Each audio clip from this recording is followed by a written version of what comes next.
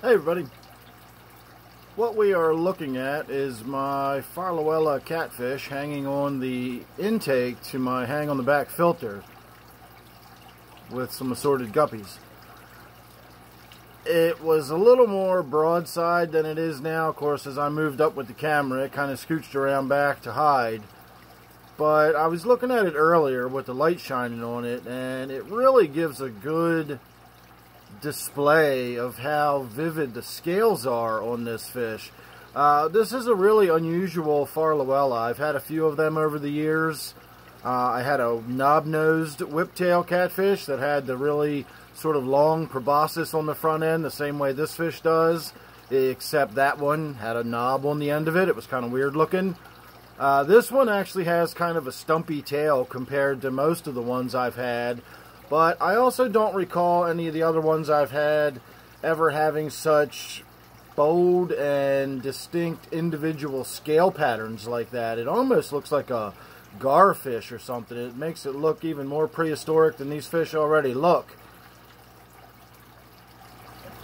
So there's a little bit better look at it. You can even get a bit of a look at that long snout off the front of it.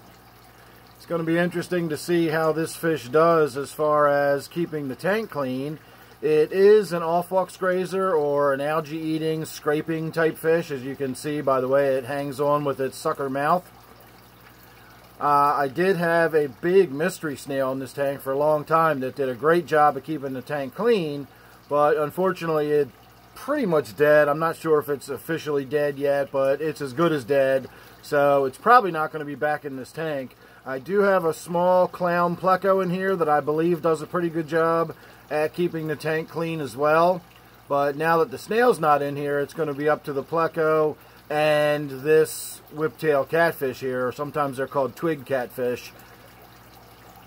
So it'll be interesting to see how clean the tank stays and whether or not this fish makes an appreciable difference in, you know, the algae that grows on the glass surfaces.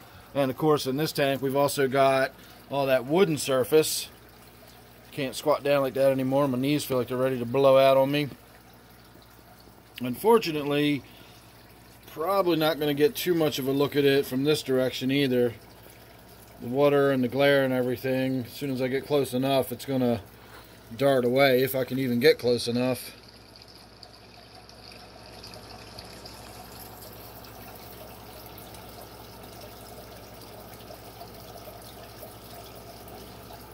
Almost.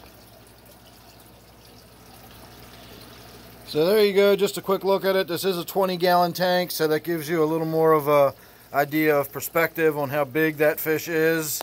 I would say from the tip of its proboscis all the way down, and I know that's not a proboscis, but it sure looks like one, from the very tip of its end of its nose, whatever you call that, all the way to the end of its tail is maybe 6 or 7 inches.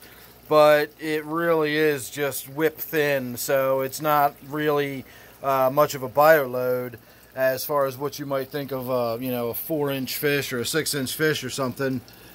Get up close enough, I can get the glare to go away a little bit. Get that one last good look at him.